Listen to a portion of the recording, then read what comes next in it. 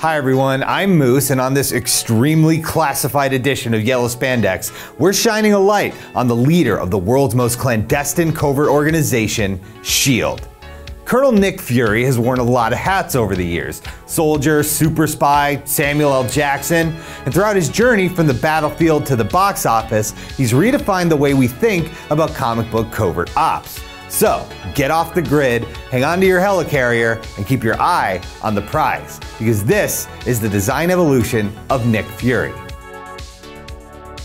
Let's start, as always, with the comics.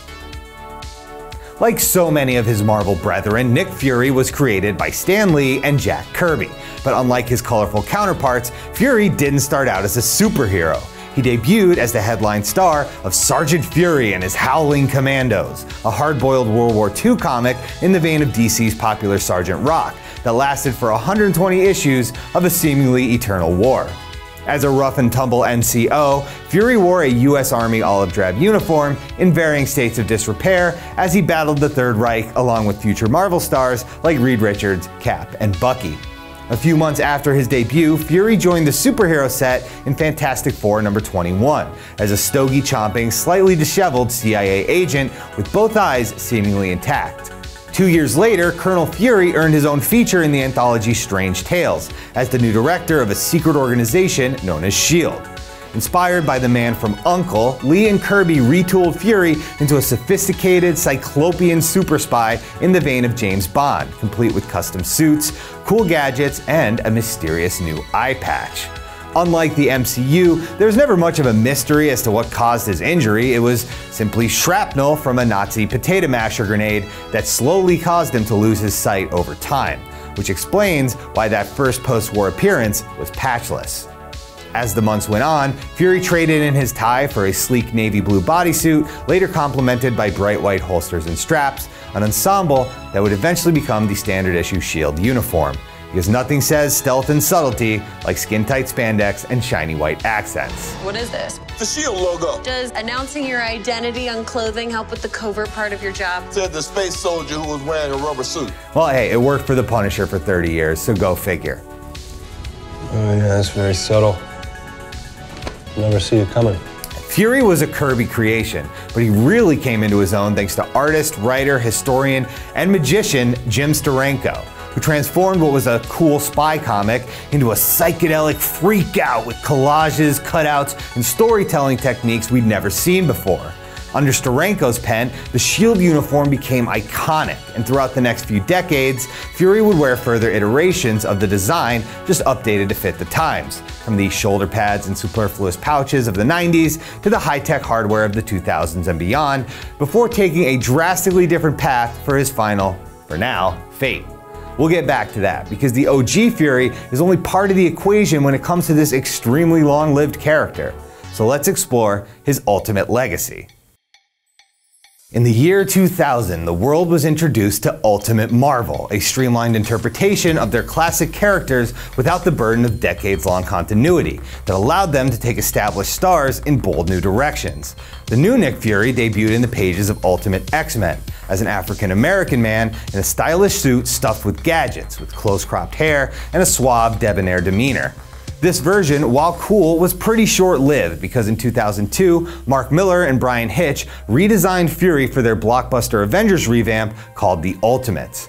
Now, most of the team was still pretty recognizable as their classic selves, at least visually, but Ultimate Fury was familiar for a very different reason. He was based part and parcel on Samuel L. Jackson. More specifically, Samuel L. Jackson in Shaft, complete with turtleneck and trench coat. Now, when you're blatantly lifting a real person's appearance for a comic character, it's common courtesy to at least ask permission, unless your name is Greg Land. So, when Marvel showed Samuel L. what they had, he gave them his blessing with one condition. If they ever made a movie, he would get first dibs at playing Fury. And well, we all know how that went. Fury, you son of a bitch. Ooh, you kiss your mother with that mouth? The MCU's runaway success presented Marvel with a problem. Millions of people were seeing their movies with the Black Nick Fury, but if they wanted to jump into the comics, the Fury they'd find would be a grizzled old white guy, one who wasn't even director of S.H.I.E.L.D. anymore after waging a secret war against Latveria and becoming an international fugitive in 2005. Marvel eventually revealed that the Infinity Formula, the secret sauce that had been keeping Nick young since the 40s, had lost its effect, and that most of his modern appearances were actually robotic life model decoys. But I just killed you. No, you just killed my life model decoy. Useful little toy, isn't it? While the real deal was an old dude locked away on a space station, the man on the wall protecting Earth from extraterrestrial threats. After murdering the Watcher, stealing his eye, and generally being a real dick to his former friends, the mortal Fury was killed and reborn as a cloaked, chained, nigh omnipotent entity known as the Unseen, which is a lot to explain to someone who just seen Winter Soldier and wanted to read more about that cool dude with the eye patch. Luckily, Marvel had a backup. Now!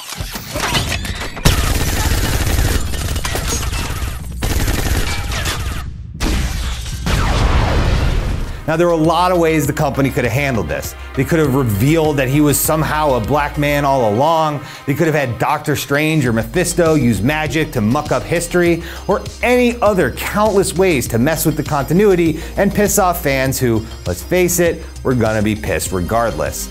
Instead, they went with the relatively harmless route of revealing that Fury had fathered a long-lost biracial son, one who happens to look a great deal like Samuel L. Jackson, and was even named Nick Fury Jr. I'm not gonna lie, this is all very convenient, especially when he gets the same eye sliced out as dear old dad and trades in his S.H.I.E.L.D. stealth uniform for his cinematic counterpart's coat. It's clumsy, but in comics, the ends sometimes justify the means, and today, Marvel's main Nick Fury matches the wildly popular interpretation we saw on screen.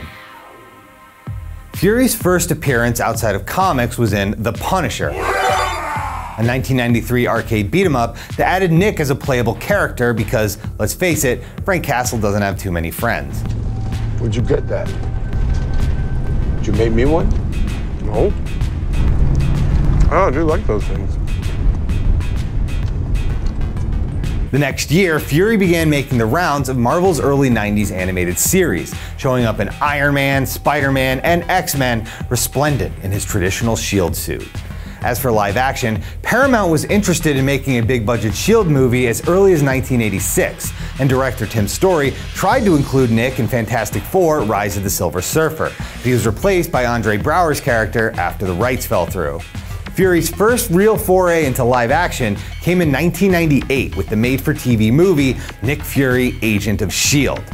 Written by future Batman Begins scribe David S. Goyer, the film featured a who's who of Marvel's espionage alum, from Dum Dum Dugan to Viper, Arnim Zola, and Baron Strucker himself. Baron Wolfgang von Strucker, last of the great global boogeymen. For Fury, Fox cast none other than future MCU icon David Hasselhoff, fresh off the steamy set of Baywatch Nights. With his black leather biker outfit and copious cigars, the Hoff certainly looked the part, and his brash, borderline campy performance did justice to the bold bravado of the Steranko run. I'm aware of that. It'll be damned if I give the president something else to chew on. But in a year that saw Blade breathe new life into comic book movies, from the same writer by the way, this kind of cheese just wasn't gonna cut it. Appreciate the vote of confidence, people. Expect a little something extra in your Christmas stockings this year. As the superhero movie revolution entered full swing, Fury would continue to appear in series like X-Men Evolution, his final Caucasian animation, and Earth's Mightiest Heroes, which began with the cool hybrid of his Ultimate and Classic look before switching to Samuel L. Jackson style for Season 2. Both flavors of Fury have become commonplace in games, from Ultimate Alliance to Marvel Heroes, the first and shockingly only time he's been voiced by the legendary Keith David, perhaps the only actor in the world as badass as Samuel L. Jackson. Heads up, people. This is Nick Fury, director of S.H.I.E.L.D. I've called you here because we have a bit of a situation. It began with an idea, an Easter egg, a cameo that wasn't even in the original script for 2008's Iron Man. And soon it blossomed into a cinematic universe that changed the way movies are made.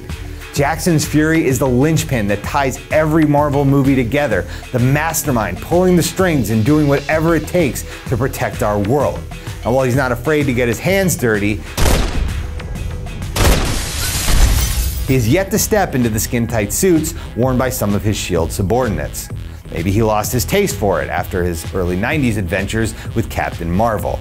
Our newest glimpse of Nick Fury is a blast from the past, featuring a digitally de-aged Jackson as a plain-clothed peon who gets his first glimpse at a much larger universe. Later this year, Endgame will mark the conclusion of the 9-picture deal that made Jackson the biggest box office draw in history. But even if we never see his Nick Fury again, Welcome. the impact he's made is undeniable. From his origins in over-the-top war comics to his new life as the linchpin of a billion-dollar movie empire, Nick Fury has endured as one of comics' most complex and compelling creations. He's a ghost, a shadow, a legend. And while he's never been the flashiest character or the most famous, I think Nick Fury would be just fine with that. But if you want to stay ahead of me, Mr. Secretary, you need to keep both eyes open. Thanks for watching, everyone. That Fury is one fine-looking man, and now I want to know what you guys thought of him in Captain Marvel. If you've seen the movie, leave a comment, spoiler-free, please, and tell us what you thought. And keep those suggestions coming for future episodes of Yellow Spandex. And of course, please subscribe to Now This Nerd.